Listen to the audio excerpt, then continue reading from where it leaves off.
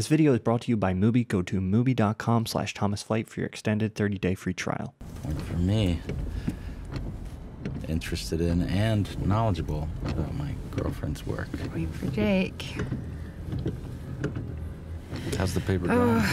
It's nowhere, actually. I really do need to get back tonight. Deal with it first thing. I'll get you home. James. As you watch I'm Thinking of Ending Things, you might start to think that the world the film inhabits feels a bit off. Of course, if you've seen any of writer and director Charlie Kaufman's films before, you are probably expecting this. But even before anything really strange happens, while it's just two characters riding in a car having a fairly normal conversation, things feel weird. In a film, any sense we have of its mood and its environment is produced by the filmmaking, one of the most powerful of those techniques working almost invisibly to help create I'm Thinking of Ending Things' strange, unsettling atmosphere is the editing. In much of the first half of the car ride, the tension and awkwardness is driven by the performances, the editing deliberately flowing with the rhythm of the conversation. She hasn't been well. What's going on with her? Just saying, if you want to stop for a snack or anything like that, it would probably be fine. In terms of appetite spoiling, and it might even be advisable. I'm fine. Okay. Editing in a conversation like this often mimics the flow of attention in a real-life conversation. If you imagine yourself sitting between the characters, looking back and forth, there's a slight lag between when someone speaks and when your attention can shift to them. What's going on with her? Just saying, if you want to stop for a snack or...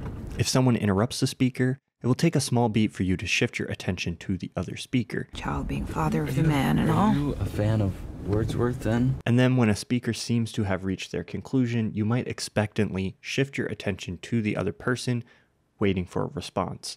They do it every few years for obvious reasons. Wait, who does it every few years? Editors mimic this type of flow of attention in a conversation to help their cut feel natural and invisible. Of course, editors aren't bound by these rules. Sometimes editors will defy the natural rhythm of a conversation in order to place specific emphasis on a character's perspective or reaction.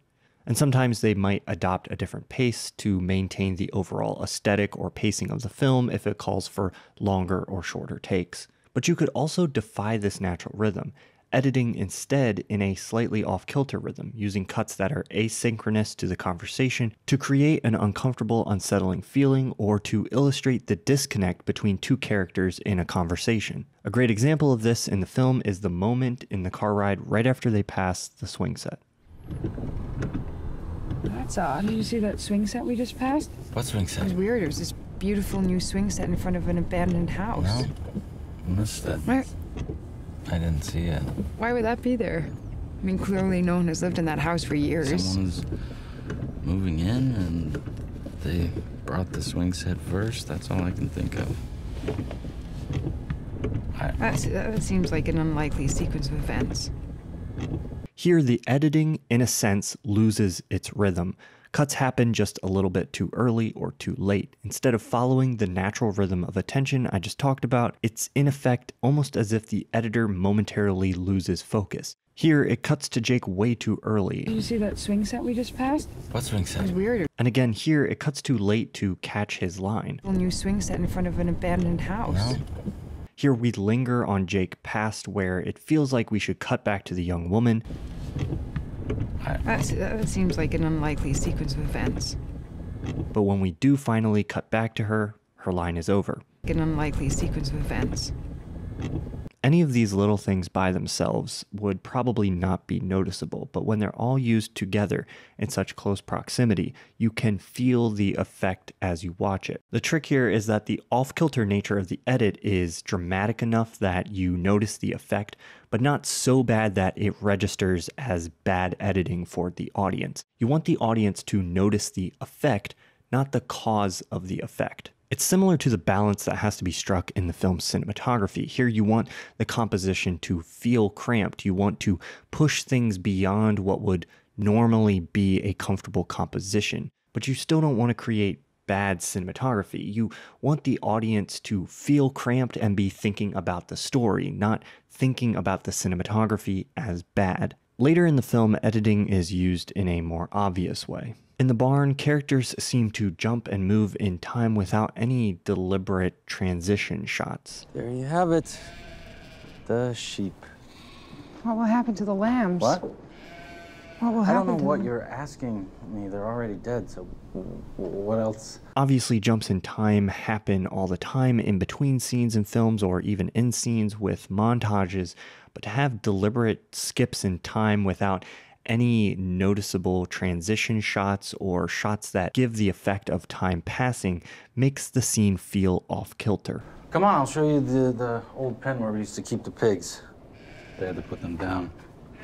It's too bad. Rotten situation. Again, while it's more noticeable here, the difference between what constitutes comfortable and uncomfortable is subtle. Look at how different the jump in time feels if we add just a short transitionary shot.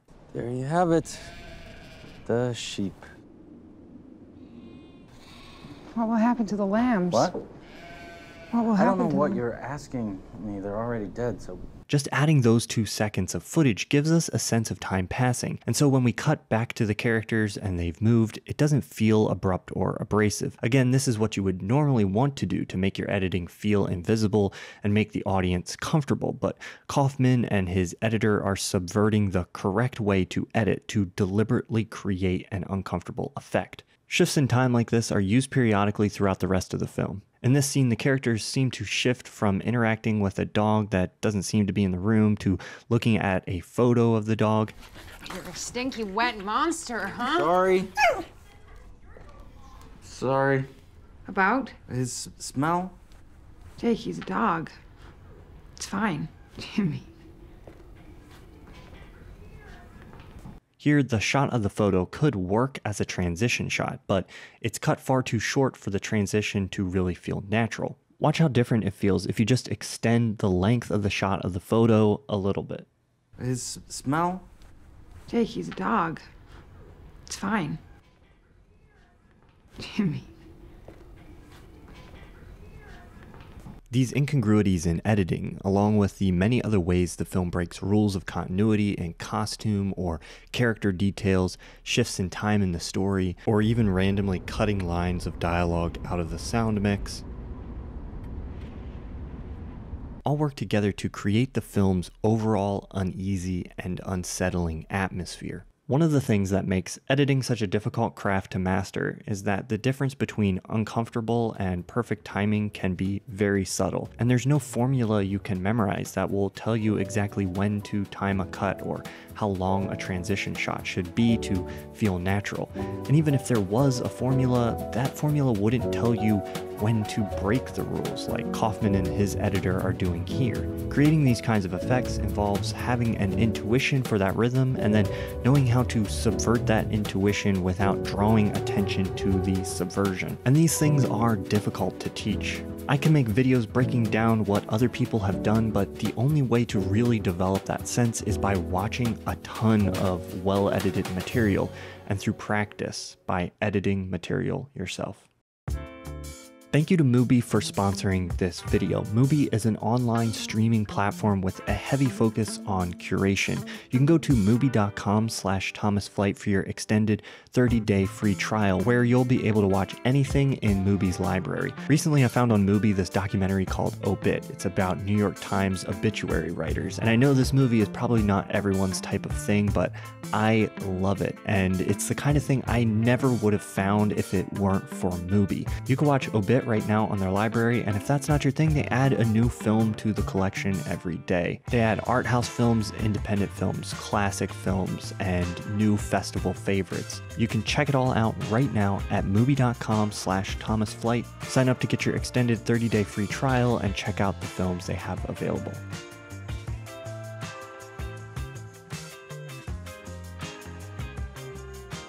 Thank you for watching this video. Special thank you to my patrons. Right now, for my $5 patrons, I'm doing a thing where I let them pick a movie for me to watch and then I make a video reviewing that movie. So if you want to get in on that or you want to learn about the other rewards that are available to people who support my channel, you can go to patreon.com/ThomasFlight.